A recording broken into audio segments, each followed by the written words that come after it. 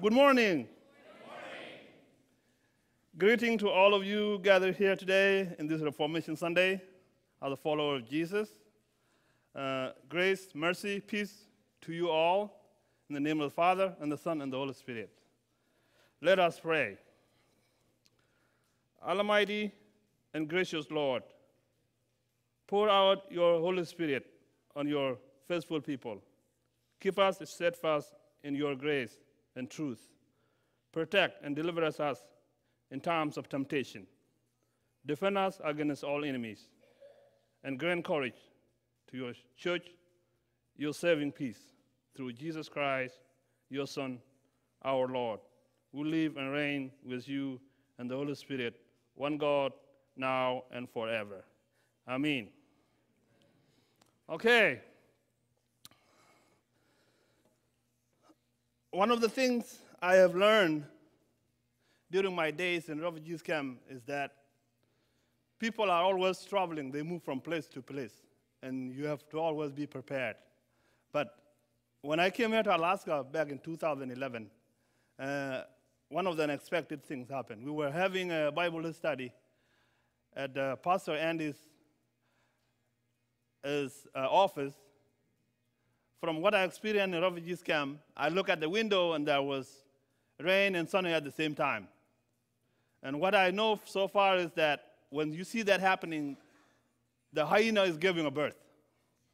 So when I tell it to my American friends, they say, well, there are no hyenas in Alaska, which is true. There are no hyenas here. So that's a bummer. Anyway, today, today we are talking about the courage. You know, many of us will not have to lay our life down, but that does not mean that we don't have a courage. Courage, the gift of doing the right thing, even when it is scary and hard. It resonates deeply with the original shape of our soul. But why is it so beautiful to see someone to do the right thing instead of doing the same thing? It is a mystery, but it is pointing relentlessly to the nature and delight of the one who made me and you, because it took courage for someone like me who've been in refugees camp and cope with the difficult situation in the camps. Life was very harsh.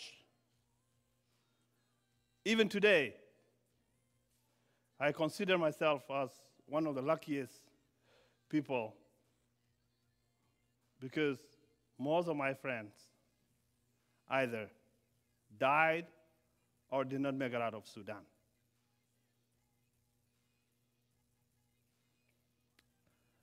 In my humble background as a displaced commoner from that war-torn nation, especially in a political, volatile environment, displacement can flare up like an earthquake. People can move from place anytime, anywhere, in any moment. But for others, courage extends beyond this refugees experience, such as trouble with relationships, financial challenges, and chronic illnesses. In fact, the beauty and goodness for which we were fashioned by our Maker is more glorious than we dare to imagine.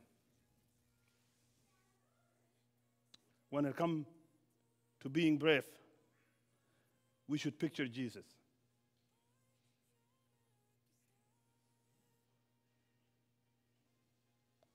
We should picture Jesus the power to fearlessly speak the truth, the freedom to selflessly love, the strength to unflinching string oneself on the cross. This is the grace of God. But even now, it's set before us pathway to courage and boldness of the heart. The question is, how can we prepare ourselves to receive this grace? God does not always remove the source of our fear or difficulties, but He does work with us and will grant the courage we need to keep going. I have seen courage by having faith in Christ. I lived most of my tender youth life in a long, staggering exodus that took me from one refugees camp to another in more than one country across the Horn of Africa. And being displaced exposed my dear life, and being displaced and exposed, my dear life was entirely dependent upon God. As you know, refugees are the victim of circumstances beyond their control. They have untold tales to tell the world.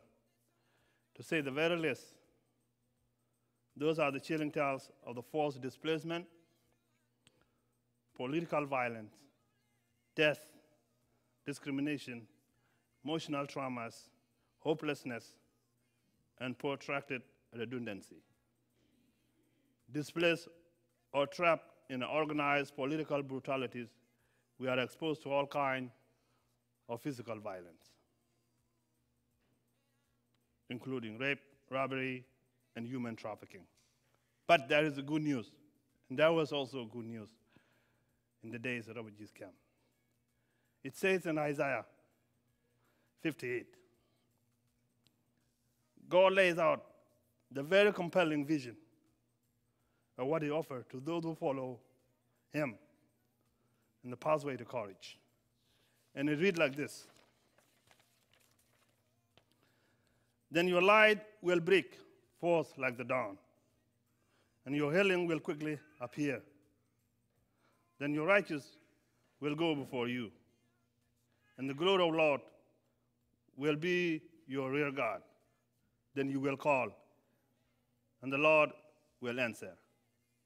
You will cry for help, and He will say, Here am I. If you do away with the yoke of oppression, with the pointing finger and malicious talk, and if you spend yourself in the behalf of the anger and satisfy the needs of the oppressed, then your light will rise in the darkness, and your right will become like the noonday. The Lord will guide you always. He will satisfy your needs in a sun-dried land and will strengthen your frame. You will be like a well-watered garden, like a spring whose water never fails.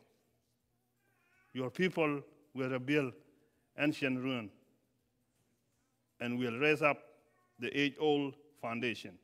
You will be called a repairer of broken wall, a restorer of the street with the dwelling. And this is what brought us to this Matthew text today. Joseph was instructed by God via a dream. He had a vision, a clear vision from the Lord of what he was to do. And this vision, the dream, guided him and brought him clarity, conviction, and courage. Even when it wasn't what society thought you should do. But because He had a clear understanding of what God wanted. The Lord's vision for his life, the opinion of those who were not in the loop, did not affect him at all. But it is my intent to show that Joseph put God's call above all other voices. He was in tune with what God had to say to him. He was in touch with God's vision for him. So what about us today? What about us here at ALC? Whose vision and voice are we tuned into? You see, God does not have a clear, God does have a clear vision for your life, a call to obedience that he wants you to hear, to see, and to grasp. Are you listening to the Spirit, to reading the Word, and to seek the Lord for what he wants out of your life? God's vision keeps you centered on the thing that matters most, eternal issue regarding our spiritual life. Pursue God's vision for your life. Get connected with his purpose and eternal goal. Then, with passion and courage, transfer those to the people around you. Don't be afraid. Don't be afraid to challenge the norm. And live boldly with God's vision as your guide, as your compass and guide. See, Joseph, the earthly father of Jesus, exemplified courage it takes to deal with a difficult situation and make a tough choice. Even in our text today, in the first chapter of Matthew, 18 through 19, it says, in the birth of Jesus, the Messiah took place in this way. When his mother Mary had been engaged to Joseph, but before they lived together, she was found to be with child from the Holy Spirit. Her husband Joseph, being a righteous man and unwilling to expose her to the public disgrace, planned to dismiss her quietly. After discovering Mary's pregnancy, Joseph decided to divorce her privately, without exposing her to the public shame. But something was strikingly simple about Joseph. He was a simple man with an extraordinary occupation and demanded attention to detail and focus. God was preparing him with every woodworking project to persevere in the process. He kept standing until the tree became a table. A task, though simple, resulted in a lasting impact. Joseph's simple approach, though, held the seed of the great courage. Jesus put it this way: whoever is faithful in a very little is also faithful in much. That's in Luke 16:10. Put yourself in Joseph's shoes for a moment. He and Mary were not yet fully married, and suddenly she announced a surprise pregnancy.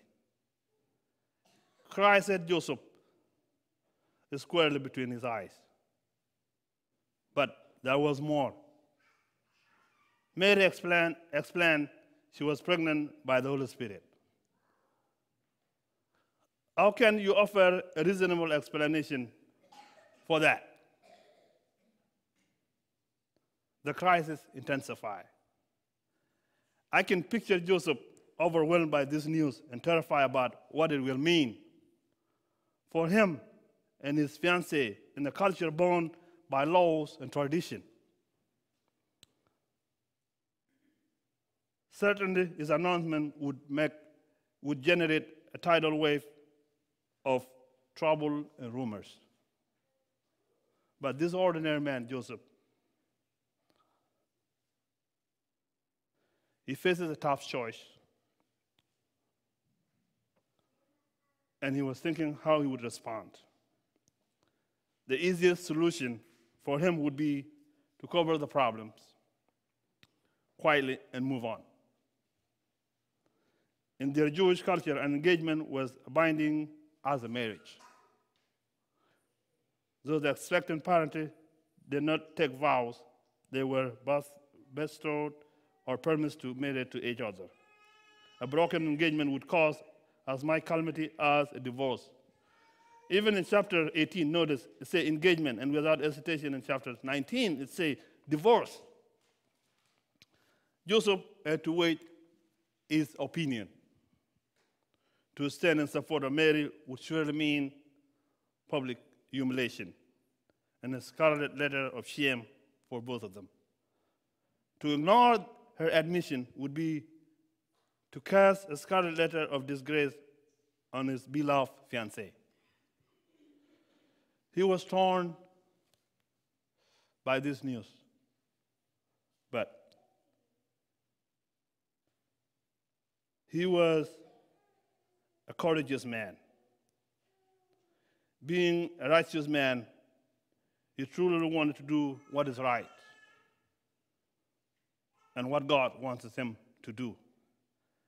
And that's what God wants all of us to do. We find ourselves living a very passive culture. However, as God people, we call to stand up for what God's love. As a believer, we call to love what God loves and hate what God hates. Joseph took the boldest stand in this decision. He thought that divorcing Mary quietly would be the most loving action he could take in a given cultural context. But just when he had resolved to do this, an angel of the Lord appeared to him in a dream and said, Joseph, son of David, do not afraid to take Mary as your wife. For the child conceived in her is from the Holy Spirit. She will bear a son, and you are to name him Jesus. He will save his people from their sin. All this took place to fulfill what had been spoken by the Lord through the prophet. An angel of the Lord appeared to him. So Joseph was confronted with choice, whether to slither away or to stand bold in light of all that was potentially humiliating and shameful. Joseph made his decision, and when he fell asleep or died, considering all these things, his plan was map out secretly on tomorrow's thing-to-do list. He would divorce Mary quietly, and then everything would be okay. Joseph's eyes closed in his sleep, and then everything changed. In a dream, an angel visited him and spoke to him again. He spoke courage to him in his soul. Joseph suddenly faced with another challenging decision. This time What should he do about the dream? Did it really happen? Was he crazy to think the angel gave him those specific instructions? As a people, we often concerned about left and right decision. Sometimes it may be individual decision or a church decision. Let's say here at ACL or ALC, we always think about, okay, should we make decision of sending our missionaries to Africa, to India, or to Shanghai? We also make decision about where we live. Should we live in this neighborhood or that neighborhood? About 3 weeks ago, if you remember, we also had a voters meeting.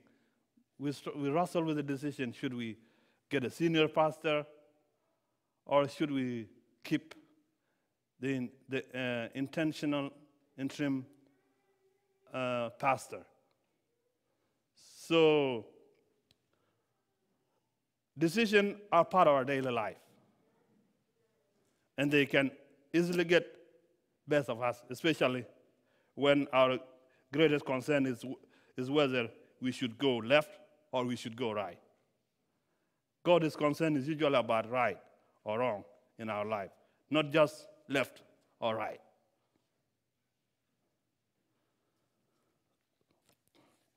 For example, even myself, when I came here as an accompanied minor, I was living with age mates who lived together in apartment complex, like one-bedroom, two-bedroom apartment that was rented by the Catholic Social Services. So I had to make a decision. Should I go to church on Sunday morning or should I go to where they wanted to go? Because they came here, they see life is better than where they were.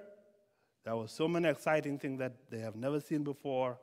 So they wanted to go and do their own things. But I still have to make my decision. Should I follow my peers or should I go to church Sunday morning? So decision is something that we deal with every day.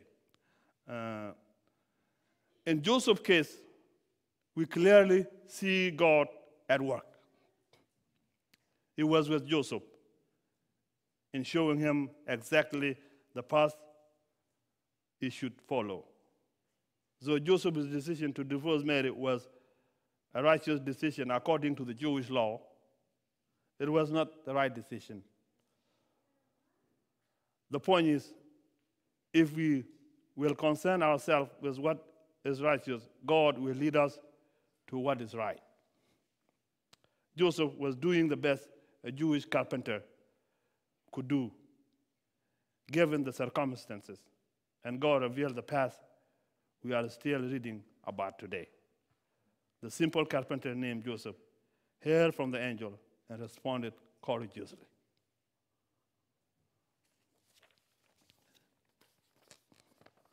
In Matthew chapter 1, verse 24 through 25, it says, when Joseph woke up again, but I will just read the chapter 24, because chapter 24 is something amazing here. It says, when Joseph woke up from sleep, he did as the angel of the Lord commanded him. He took her as his wife. Do you see verse 24 here? It's simple to say, he did what the angel of the Lord commanded. He obeyed. But what makes this so incredible is that his actions were all sacrificial in nature. When the going got tough, Joseph got sacrificial. Do you see the text here? Say, took Mary home as his wife and had no reunion with her. Joseph is a great example of someone who was very courageous and showed his courage throughout his sacrificial action. Therein lies the essence of courage. We exhibit it best when we sacrifice for others.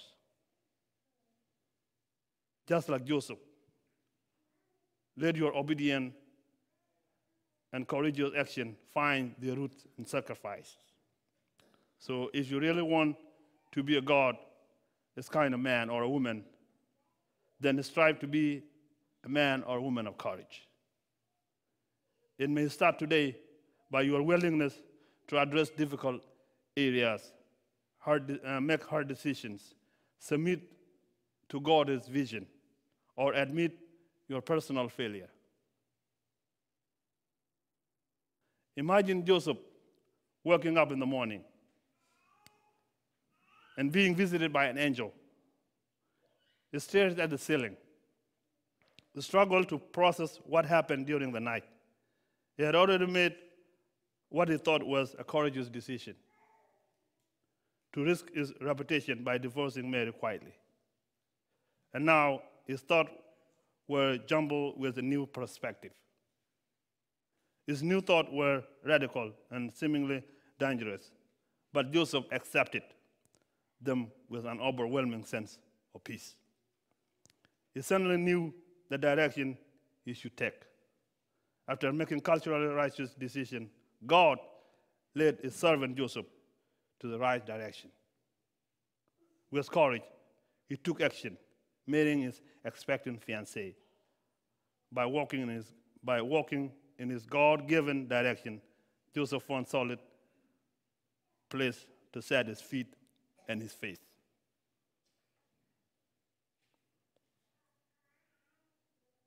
Brothers and sisters,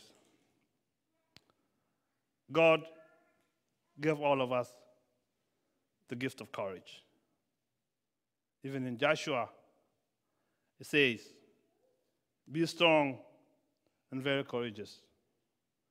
Be careful to obey all the law my servant Moses gave you. Do not turn from it to the right or to the left. Then you may be successful wherever you go. The name Jesus was a popular boy's name at that time, being in Hebrew the same as Joshua, who brought the Israelites into promised land after the death of Moses. But here in the text of in the books of Matthew, the Apostle Matthew sees Jesus as the one who will now complete what the law of Moses pointed to, but could not of itself produce. He will give you courage.